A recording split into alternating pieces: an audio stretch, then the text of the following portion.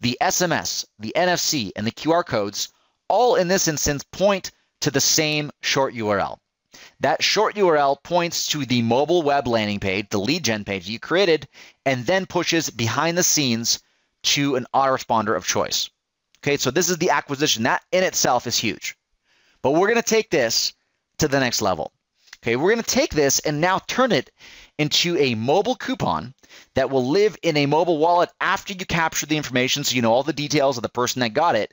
You can now have them install it on their phone, change it in real time, retarget them with iBeacons, with Wi-Fi, real-time notifications, and GPS. Okay, all of this is possible with mobile wallet loyalty and local pass.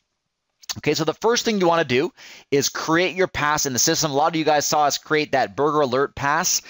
Very easy to do, and what I'll do at the end today is also walk you through how to physically use this and use the software. I just want to get through the concept first. So you have this layout and you use this coupon layout for anybody, McDonald's or anyone. Here's a generic example. You have the company logo on top. You have your strip image, which usually says what you're going to get. You have your fine print validity. You have your messages over here. It can be a QR code that can be redeemed by any staff in store, or you can have a barcode that's integrated with POS.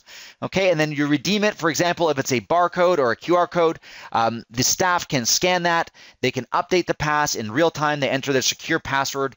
They can assign points, or they can nullify. They can have that coupon as being used, and then it gets redeemed and gets notified via customer with the direct push notifications saying thank you for using this and thank you for redeeming your pass. Okay, we actually go through all of this training with Local Pass.